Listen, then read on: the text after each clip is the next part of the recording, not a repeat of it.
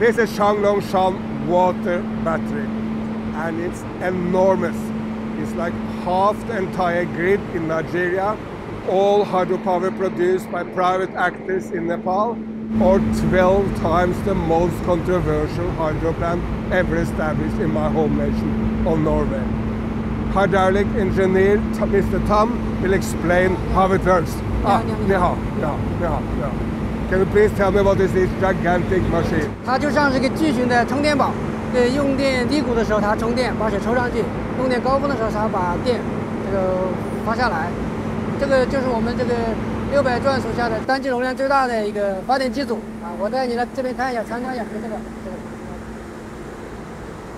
Mr. Tan, how much energy are you providing here every year? 它这个每年能发24亿度电，相当于给中国一个200万家庭1年的用电量。And when you make such a mega project like this, how do you make sure that the impact on the environment is as little as possible? 它这个有2个做法，一个就是它埋在山体里面，对这个没有影响；第二个呢，就是它通过这个对我们这个机组的控制上弄材料，使得我们震动很小，对环境就很小。Can you prove that? Or? 我给你做个小实验来展示一下这个效果啊！你看，你看啊。